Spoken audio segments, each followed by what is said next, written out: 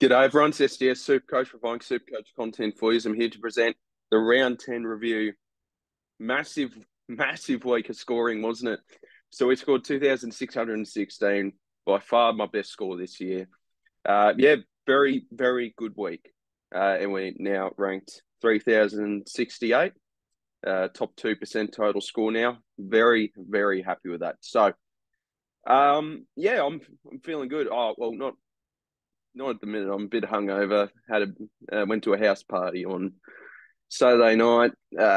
Fell asleep there. Yeah, no good. But we're all good now. So, but no, it was a good week of SuperCoach. Watch a bit of the footy. And by the way, I don't know if you guys know, I support the Miami Heat. I am stoked, and I support West Ham as well. They're in the uh, Europe Conference, uh, Europa Conference League final. So very happy with that. So those two teams are doing well. The Hawks won.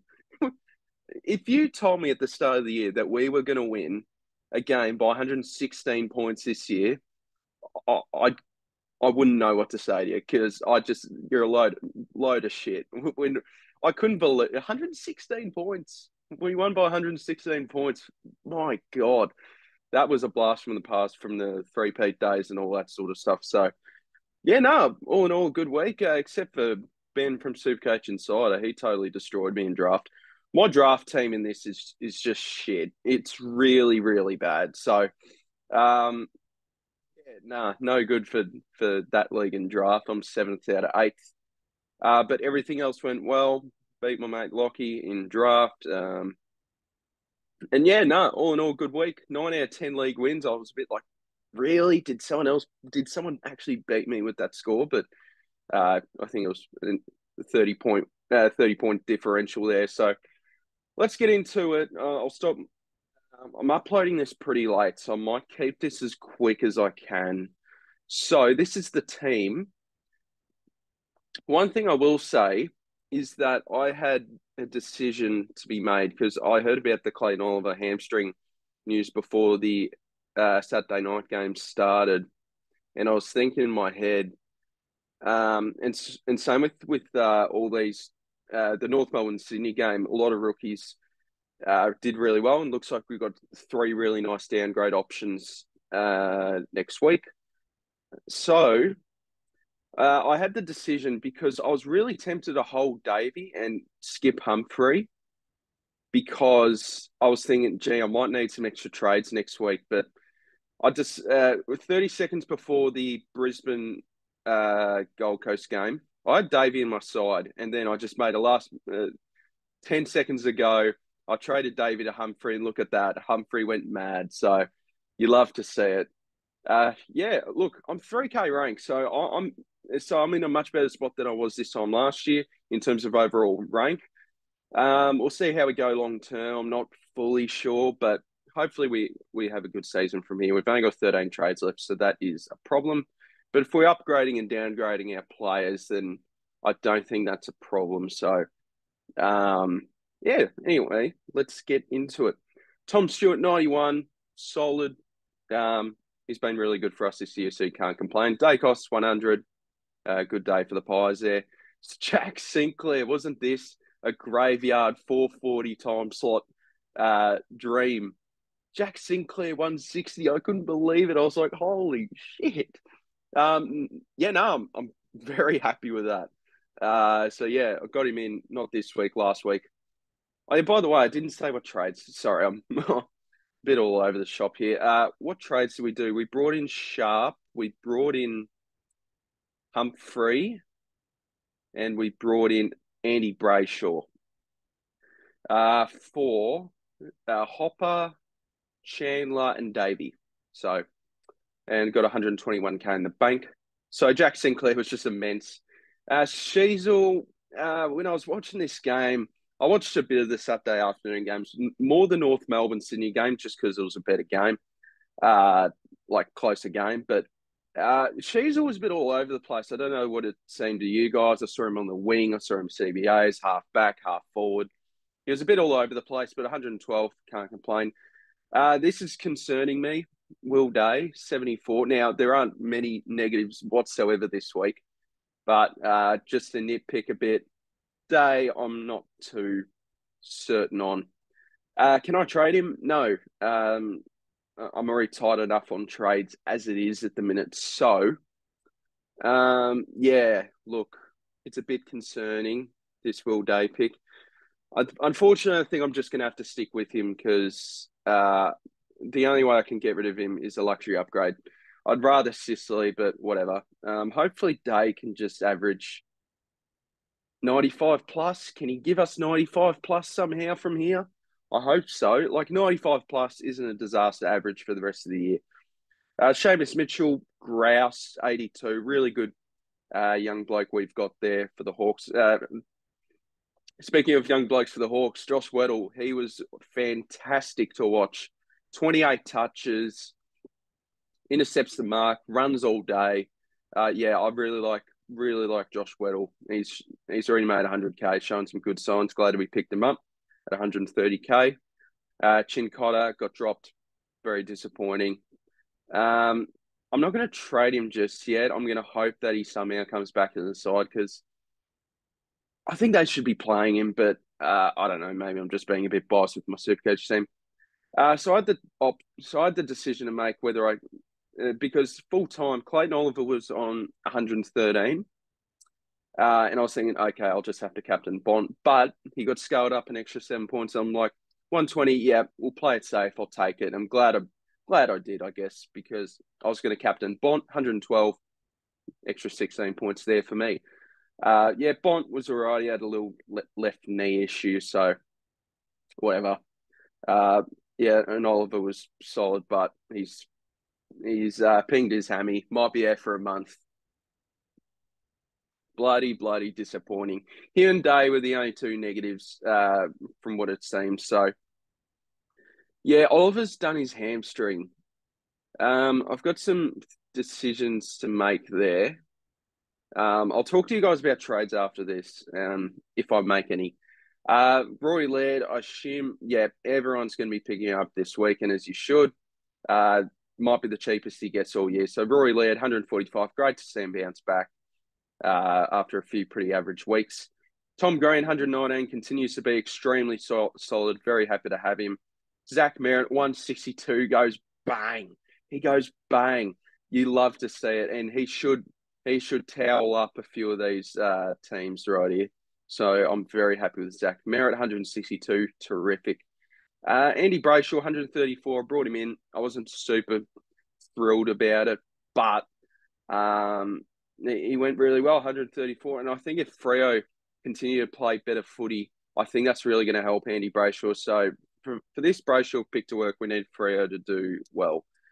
Will Ashcroft, 124, beautiful. Going to make a little bit more coin. He's at 400K, 9 break even, beautiful. You love to see with Will Ashcroft. It says, I could be wrong. It says first ton of the year. No, he scored it. No, sorry, I'm being stupid, but easily his best score for the year.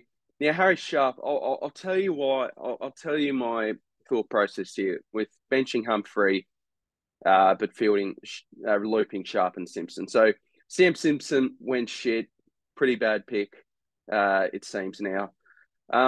So it was mainly for the loop. So if we checked at round 10, obviously the Freo Geelong game was at 4:35. Sam Simpson scored a 20, pretty bad.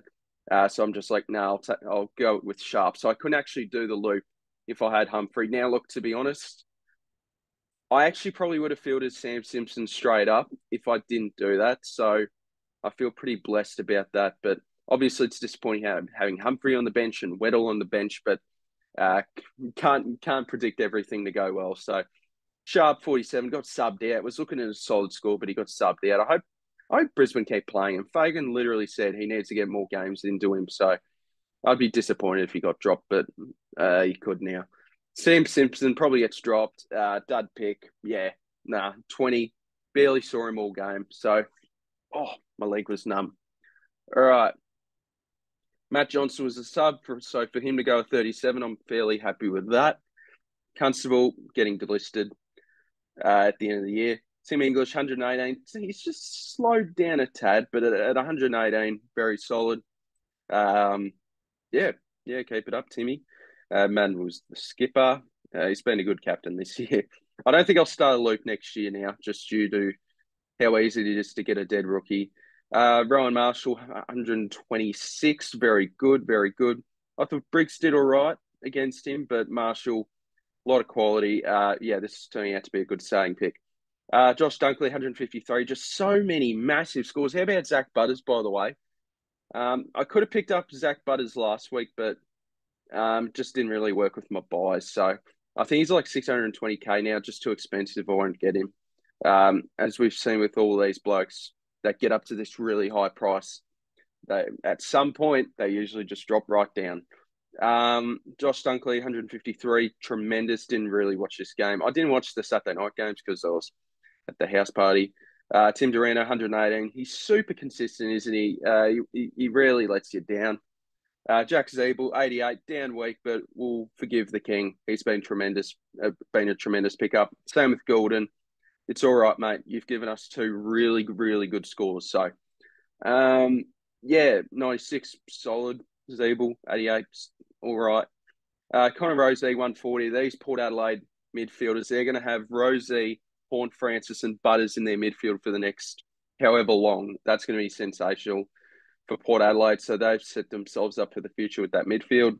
140, very good. Asav Radaglia, 75, very good again.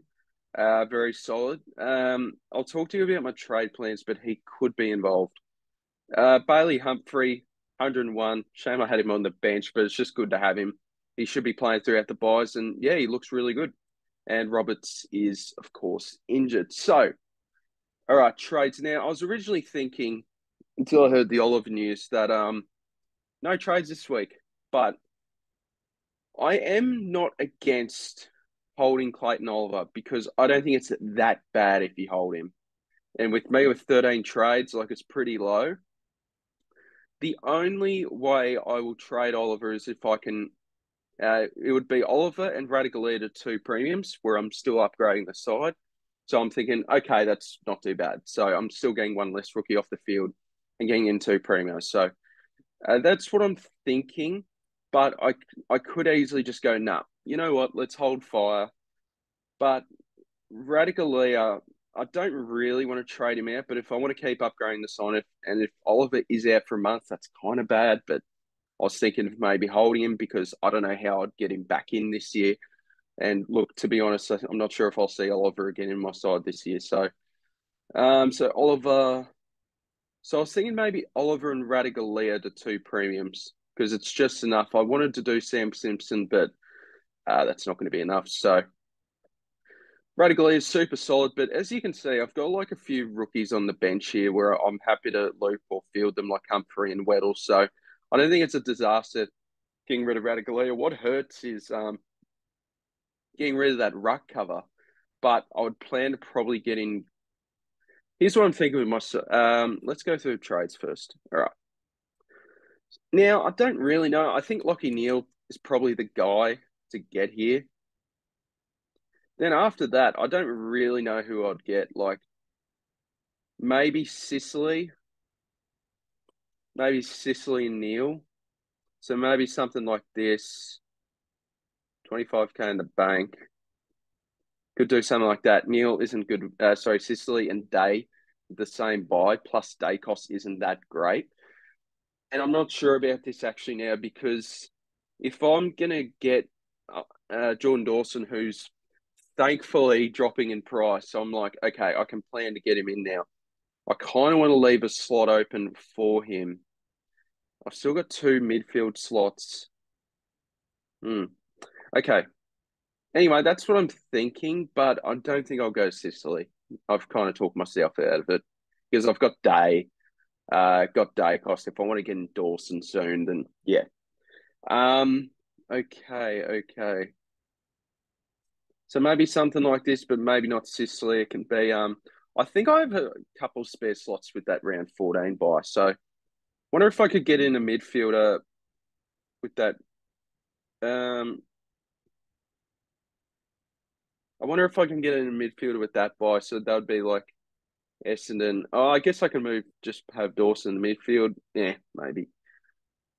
Yeah, so maybe something like that. Look, we'll just do this for now. Just give you guys a bit of a clear image in your head on what I could look to do if I do trade Oliver. Or I could just hold 5 for another week. Oh, why is that? What's wrong? What's happened? Why can't I do this? Thank you. I need to invest in a desk. Like, this is so uncomfortable. So maybe something like this. That looks all right. 3 more upgrades to go with 11 trades. But we'll go back to this. I want to tell you guys like what I'm sort of planning for the rest of my upgrades. So now with Dawson dropping in price, so he is 618,000 with a 173 break even. Unless he goes absolutely nuts against Brisbane, but what's his projected? Like a 106. Yeah, he could be. We could be looking at him being at like 595k, and he is a certain target that I need to try to grab. So Dawson is a guy I'm certainly gonna try to get now. I thought I was kind of just about to give up because it's like, gee, Dawson's never dropping in price, but there we go. So that's what we need, so we can get Dawson in. So how am I finishing this side? So I think the last defender here, I think it's Jordan Dawson. So I think I'll skip Sicily this year. Sucks a bit because Sicily's really turning it on now, but because I think Sicily does better now with Sicily does better with an extra key defender in the side, so he's more freed up a bit. So he's freed up a bit more. So Dawson's certainly here. They've got the same buy, so that's why I'm kind of like, I'd rather go Dawson. So I think Dawson next buy. He's certainly the defensive upgrade for sure. I think in the midfield, I don't really know, but in the forward line, just before I record this video, I had a mini look at Eno's team review, and apparently Walsh might not actually get DPP, which I was like, whoa, really? Like, I watched quite a bit of the game, but I didn't really think, oh, wow. So now he's at the risk of not getting it. So if that's the case, I'll probably get Gawn.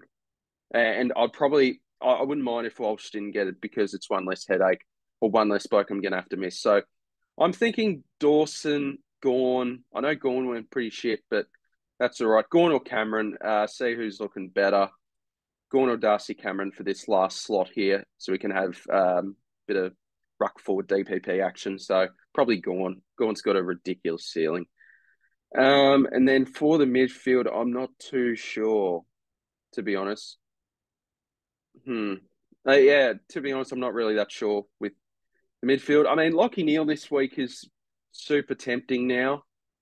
Yeah. Yeah, anyway. That's just early thoughts. I haven't checked too much on anything for SuperCoach in general. So let's have a look at the leagues. So I won 9 out of 10 leagues. That's good. All right, let's check SDS SuperCoach. So I beat Jake there, so that's a good win there. Then the SDS Times Pro League. Grace's Secret. Now, I believe you are first in this league. So I might have overtaken him. No, but we have evened it up a bit. So, all right. So that's going all right. So 388th best league. So that's good. Ryan's doing really well. Shout out to him. Jono, shout out to him.